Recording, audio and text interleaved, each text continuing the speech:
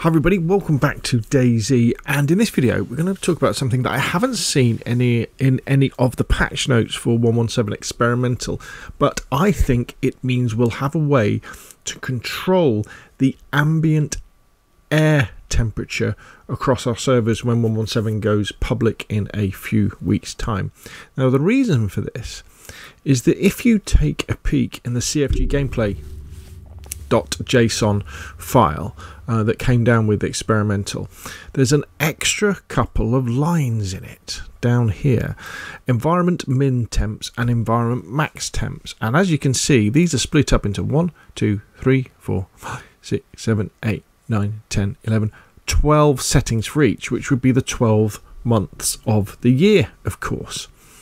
And then you've got minimum and max. So for example, for January we have a minimum of -3 and a max of 3, whereas in 1, 2, 3, 4, 5, 6 in June we have a minimum of 14 and a maximum of 24. Now these will be in degrees Celsius or centigrade, and I think this is a really exciting development, because as you probably already know, within the cfgweather.xml we can control the weather on our servers. And remember, this applies to PC, Xbox and PlayStation, but the only way that you had to change the kind of the temperature of the server was to change the time of year.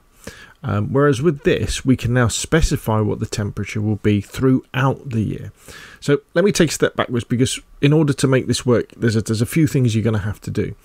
The first thing you're going to have to do in your server DayZ.config file, or if you're on a Nitrado server, in this general settings, you have to enable cfggameplay.json. But in the server DayZ.config file, you need to have that line there: enable cfg gameplay file equals 1.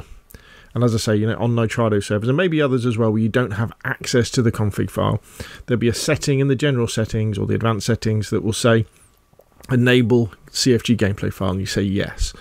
And that means you can then get into the cfg gameplay file. But also, what's really important is these settings here, your server time, because of these air temperatures, these ambient air temperatures, go off what time it is on your server, and the time and date on the DayZ servers basically can be controlled in a number of ways. So what you can do is, as it says in the notes, you can put in system time to the server time setting, and that will just follow whatever the system time is on the computer that your server is running on, in a warehouse somewhere.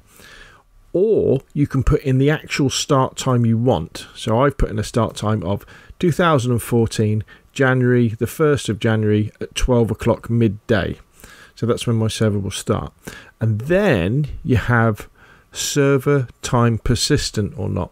So if server time persistent is 1 or yes, when the server shuts down, it will remember what the time and date is, and when it starts up again, it will carry on. If it's 0, it will start again. Okay, so in this case, you see, because say my server restarted, say, every 12 hours, it would never get out of January the 1st, because it would always keep resetting. So this can be, really important when it comes to then adjusting the ambient air temperatures, because you may well want to have server time persistent equals 1, so that it goes through the time of year, or use system time. The problem with system time is obviously then in the evening when you come on to play, if you're in the same country as your server, it could be night time all the time, which isn't always that cool if you enjoy playing DayZ during the day, which I do. But then if we go to cfggameplay.json, we can see we've got -3, 3, -2, 5, 0, 7. Now these minimum and maximum settings will be dependent on 2 and perhaps 3 things. So they'll be dependent on the time of day. So it will be warmer at midday. For example, you would have the maximum temperature then, and also your altitude above sea level. So for example, if we look at the maps, if you were down, on the beach by Cherno at midday in June, that would be lovely and warm. However, if you were up here in the northwest on one of these high hills or sort of small mountains up here, or say up at the ski resort at night in December, that would be really cold.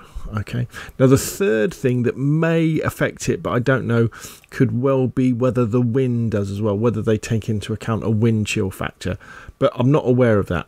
Obviously your character is affected by other things as well, mainly the quality of the clothes that they've got on, what the insulation value of those clothes are, whether they're damaged or not, how worn they are, and whether they're wet, damp, or soaked, because then you'll get colder a lot faster.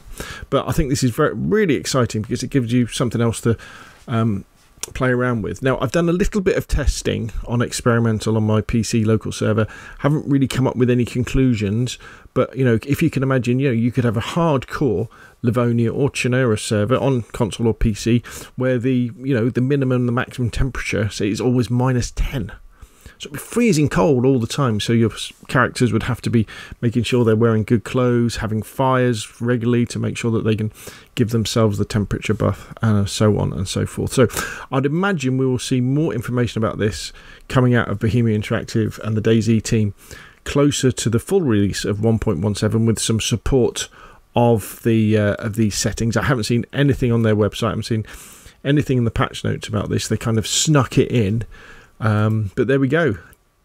Individual monthly minimum and maximum air temperature settings will be coming soon to your custom server for console or PC. Right, well, hopefully you found that video useful. If you have, hit like, you want to see more, press subscribe, and I will of course see you again soon.